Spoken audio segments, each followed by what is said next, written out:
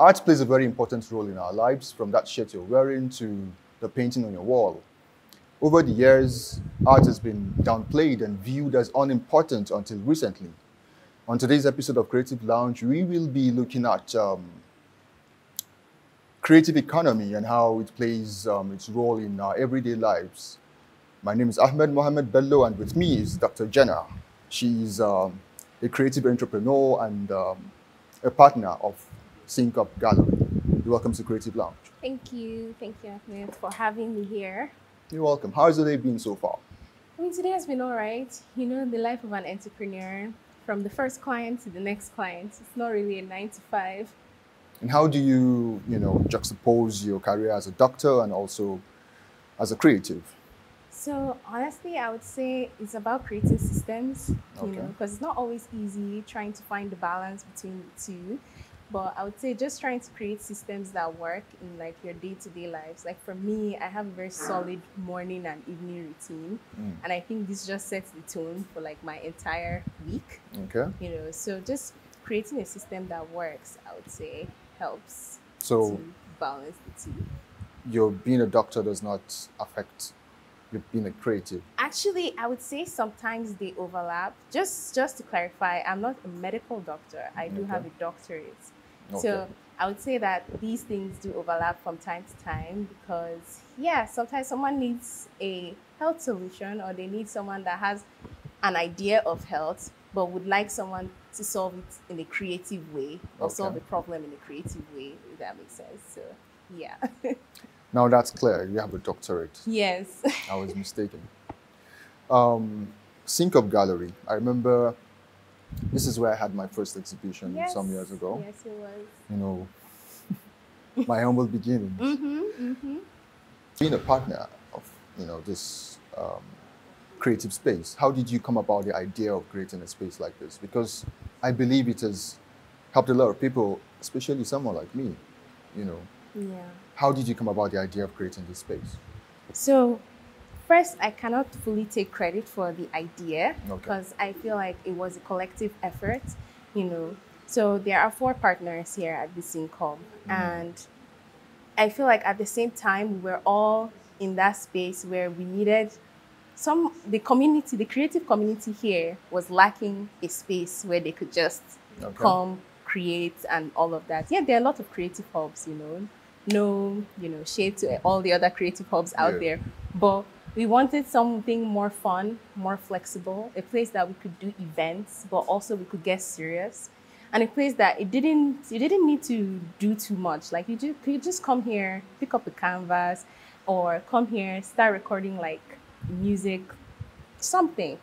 Because our space isn't just an art space. Like, yes, there's a lot of artworks and all, but we wanted a space where all aspects of creativity could come to life. People could come, rub minds, bring ideas to life.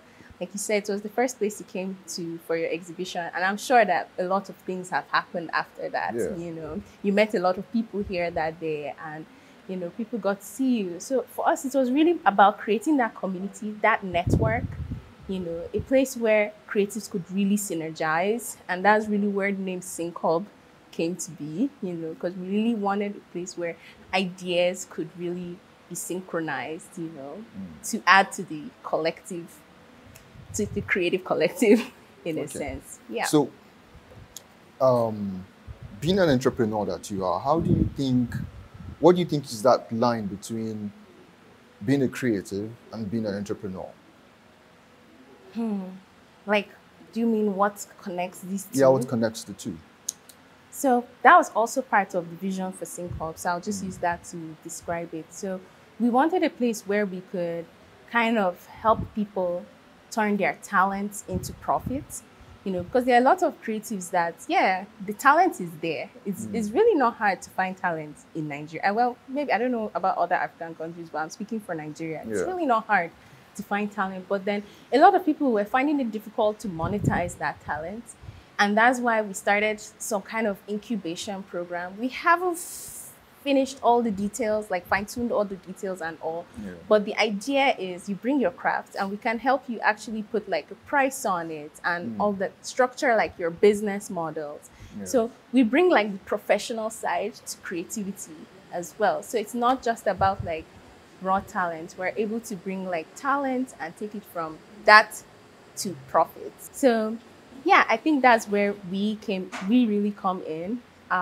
So just bridging that gap between creativity, talent, and profits. I think that's where we can come in that. So talking about profit and monetizing talent, how would you define creative economy? So I would say there are lots of different definitions for this. Even if you check like Wikipedia or Google now, the definition is still changing. Just as 2022, the definition changed again. But first, I'll start with what I think most people think creativity is all about. Creative economy is all about. Because when people think creative economy, they think theater, art, dance, film, which are all aspects, yes, of creative economy. But I would say it's really like narrowing it down to what creative economy could really be about. So to me, there are several aspects. Now I've kind of coined it to like 5 key aspects of what creative economy can entail in today's world, which is like in the agro sector, the tech sector, spirituality and culture, as well as just branding, consumer and design. And the last one I would say is lifestyle. Yes. So these are like the 5 aspects, and lifestyle. So these are the 5 aspects I would say that are creative economy. So these different, because right now, creativity can be in literally every framework of our society if we want it to be, For example, take signs on the road. We could just put, oh, do not litter.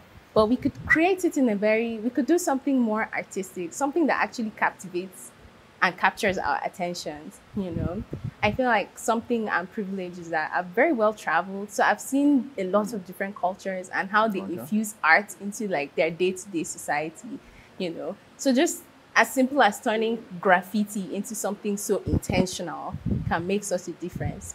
So to me, I think creative economy is embedded in every aspect of society. It's for us to just find how we can, synchronize the whole system. So, yeah. So how would you say Sync Hub has contributed to Nigeria's creative economy? So, well, to start, I would say the space itself, just having a space where people can come, create a safe space to add, where people can come, create, commune, talk, rub minds, share ideas. I think that on its own is already a big part of like what we do here. The second thing is filling the gap, because what we do is we try to we have a lot of clients that are interested in like creative. They want someone that is creative, right? Or people that have creative way of thinking to solving problems. And I think that's where we come in, For example, the other day, someone came to meet me and they were like, oh, they need a landscaper, And then I brought someone that was into like garden type designs. And they were really surprised because it's like, I need a landscaper. And I was like, trust me, you're going to need him too if you want what you want to really like be different from what everyone else is doing. And I think that's where we come in. We just try to bridge that gap, between those in the corporate, like very white collar corporate world, and those in like the creative community. Yeah. Okay. We'll go on a short break and we'll be right back.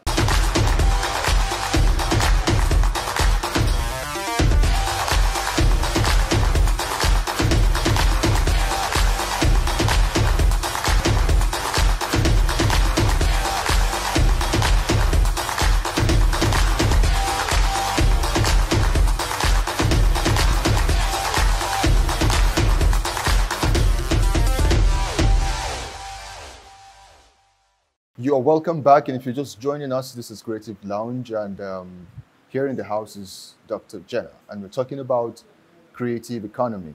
Before we went on break, you were telling us about Sync Hub's engagement in Nigeria's creative economy.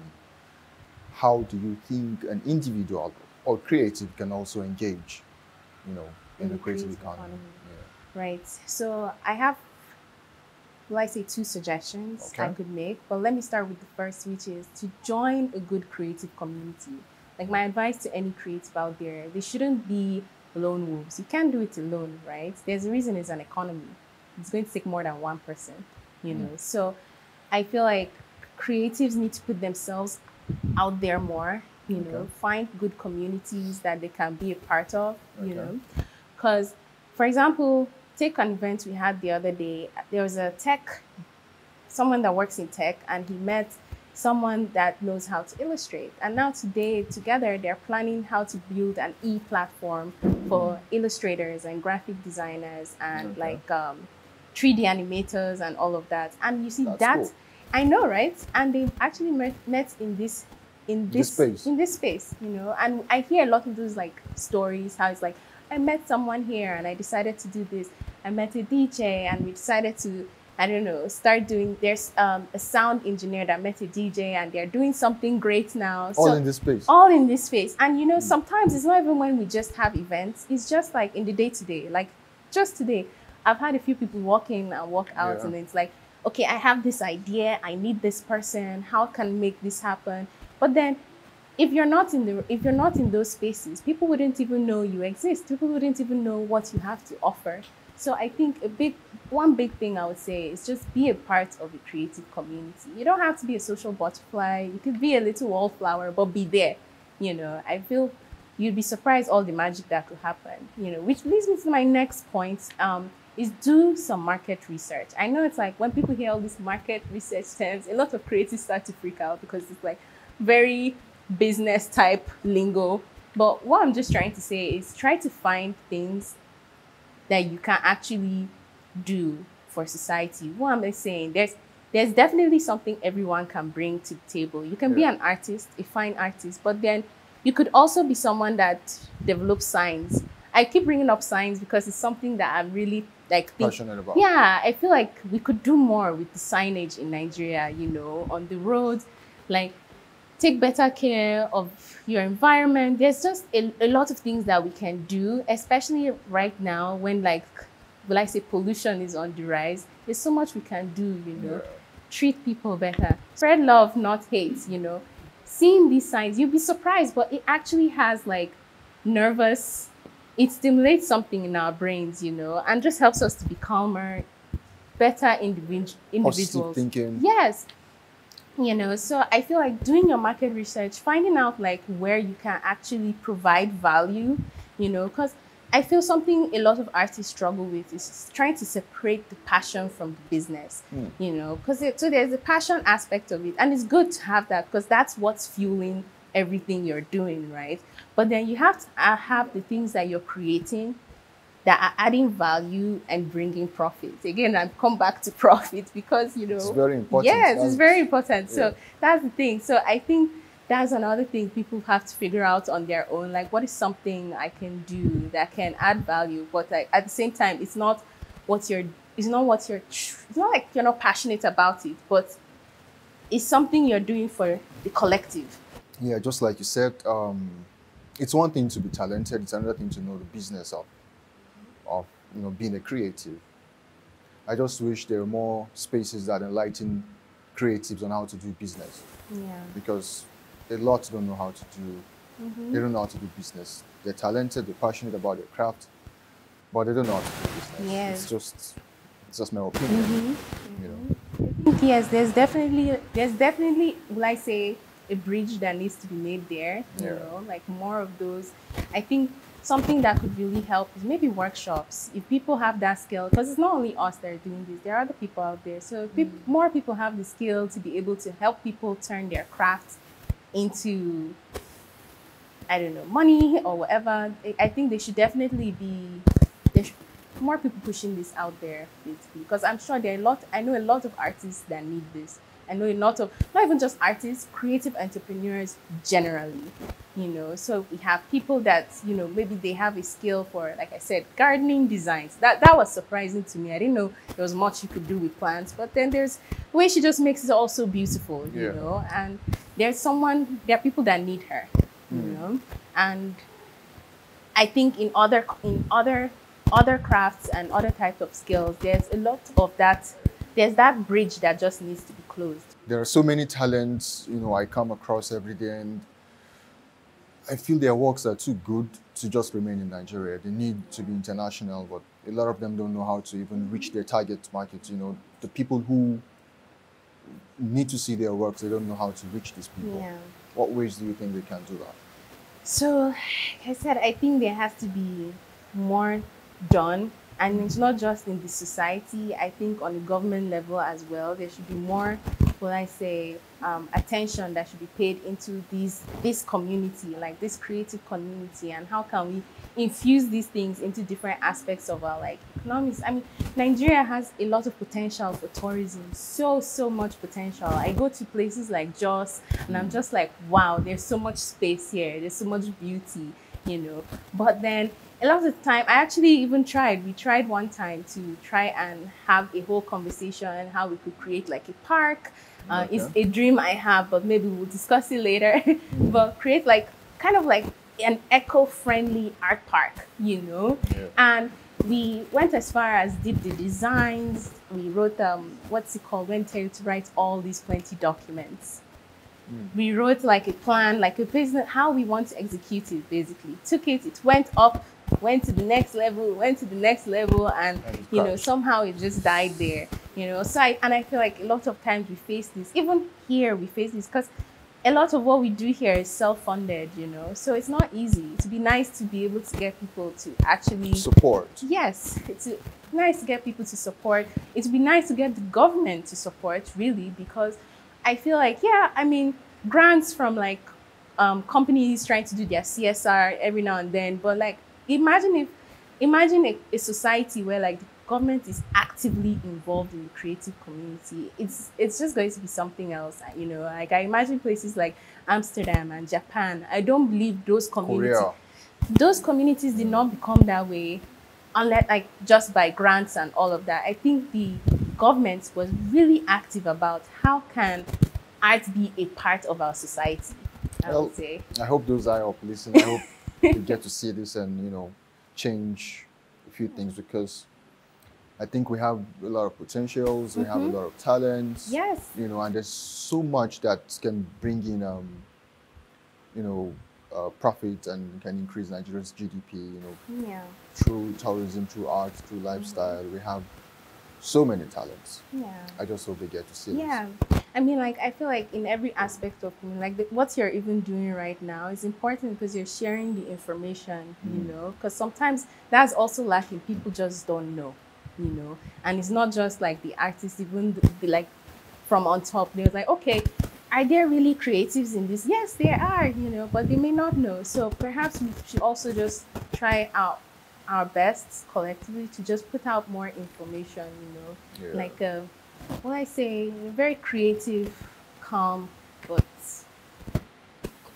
pushful way, So yeah.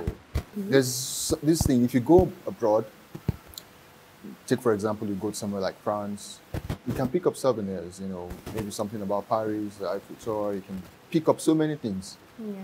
If you're in Abuja here as a foreigner, there's almost nothing you can pick up. Right, true. Mostly beads. Mostly just beads, but there's nothing that speaks about Abuja, no crafts that speaks about, where they are. Take, for example, Abuja or Lagos, and you're picking and you're taking back to your country to show, So you see, what you did is actually market research. That's what I'm trying to say. It's Yeah. just about what is something I can actually do? What's the gap I can fill? This is Nigerian merch. And these things are, very simple things that could be in a place like a bank, it could be in restaurants when, foreigners come to restaurants, it could. Because over there, that's how Pick it is. You see these little stands with all these little souvenirs, maybe stickers for fridges, things like that. Yeah. So, I know St. Hub accommodates variety of creatives from tech, to craftsmen, to artists, to musicians. Yeah. How do you source for new artists?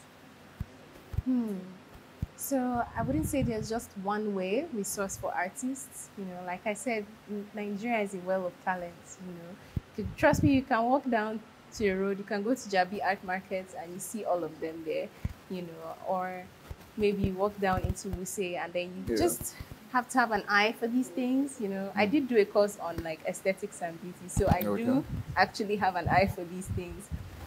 However, something we try to do on a quarterly basis is a call for artists, like a creative call week. So we're actually having one this month in November, end of November. So we call it Creative Week and we call for all kinds of artists. Be it visual, fine, maybe you don't even know what kind of artist you are yet, then this is the place you're going to come and find out. So we do that Creative Week. It usually runs, for about 7 days, and each day we theme each day to have something in particular. Maybe it's a day of film or a day of music. There was one we had, I think 2 years ago, which was the Five Senses exhibition. I don't know if that was the exhibition you came to. No. Was it? It wasn't. Okay. But we had one called Five Senses exhibition. So we kind of had artists come here and display artworks based on the five senses we have. Maybe something that had to do with either smell, taste, sound, sight.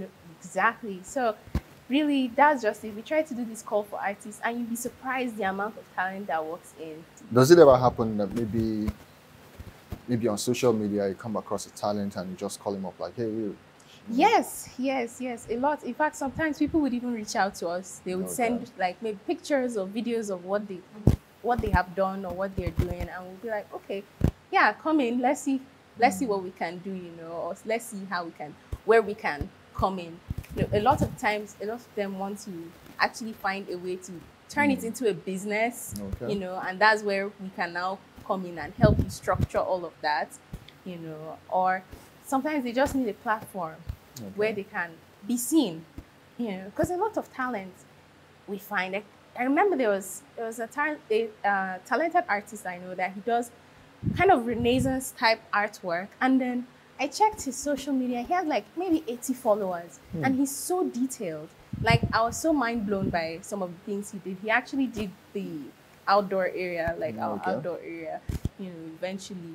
But I'm just saying how there's talent out there, but people don't even know. People don't know. Most of them don't even know how to reach. Yes. A larger population of people. And we're trying to be more intentional about our creative weeks.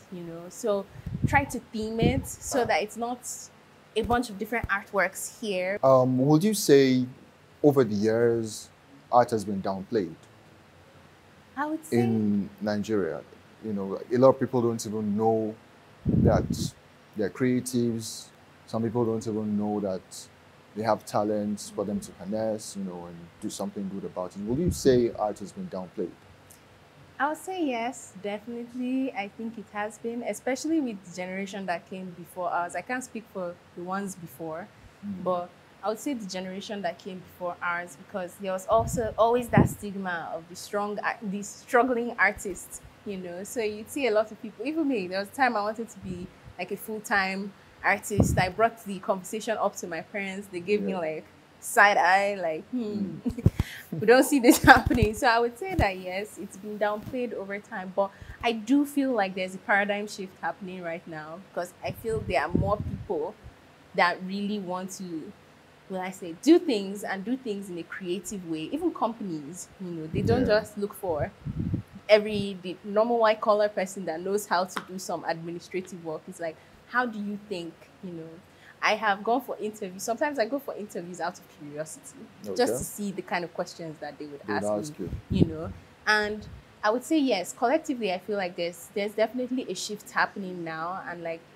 this is a time where we, like Sync Hub, even your platform, this is the best time for us to be active, because the time is now, basically. I think more people are beginning to see that there can be a business with art. There is a space for creatives in our collective community. And yeah, people just want to get more involved and be part of it. I would agree so too. Because there's this consciousness now, on my Instagram, my timeline, just see artists. You know, I think I have 90% artists. And were they there like a few years ago? A few years ago, no. No, You exactly. just see that people are evolving. You know, someone whose art was very poor some years ago. You know, a lot of is doing shows well. too. A lot of shows. You know, a lot of talents. Well, what would you say is a proper framework for creativity? Like a set of, you know, ideas to ignite, you know, passion and How to stay passionate. I would say that creatives just need to like get out there and get inspired by different things. Like anything can inspire art. Even what you just said earlier about the souvenirs, it can inspire a whole movement if someone is intentional about it. yeah. So I think just trying to think of how to make something better, just trying to be inspired generally. Like for example, sorry I digress, but for example, I was thinking the other day how growing up, I didn't watch a lot of like, in fact, I don't think I watched any Nigerian cartoons, you know, or cartoons that had Nigerian setting and all of that. Yeah. I remember there was one African cartoon, Kirikou, or something like that. There are very few of them. There are very few, you know, and I feel like that is a gap, a big gap that can be bridged because our stories are so unique to us, you know. So imagine like maybe the next generation coming after us, like being able to at least identify, you know, in an entertaining way, just watching all these cartoons. So I think just getting out there and being inspired. I don't think there are enough ideas. I don't think there are enough things that can. I know there are times that things can feel very lethargic in our system, especially when it feels like you're trying to move forward, but the system is pulling you back. Yeah. You know, but yeah, just try to keep going out there, finding things to get you, and keep the flame alive. So, I wouldn't say I know if there's like a precise framework to do that, but I know that definitely experiencing new things always gets me fired up again. Like what you said just now got me nostalgic. I remember growing up and I used to watch Tales by Moonlight. Okay. Once it's night, you know. Did you watch it? Yes, I did. You know, my mom would call us, come and watch, and we'll gather, and it was something conscientizing, you know. Yeah. It kept morale in us, things you see, but I don't think kids of today get to watch things like that. You know, there are no stories like that anymore. I think with a proper framework, that can still happen. Yeah. You know, we can harness our own stories and tell them in different ways. Creativity is telling stories. That's it. Yes, creativity is all about telling stories. Telling So it's like, stories. how can we tell our stories? You know, through art. Thank you so much, Jenna. Thank you. Thank you so much for having me. This is where we're going to call it a day on this episode of Creative Lounge. I really enjoyed, you know, having this conversation with you. Thank you. You're very intelligent. And thanks for your 2 cents. Thank you. Thank you so much for watching. This is where we call it a day on Creative Lounge. Join us same time, same station next week. I remain Ahmed Mohamed Bello. Bye for now.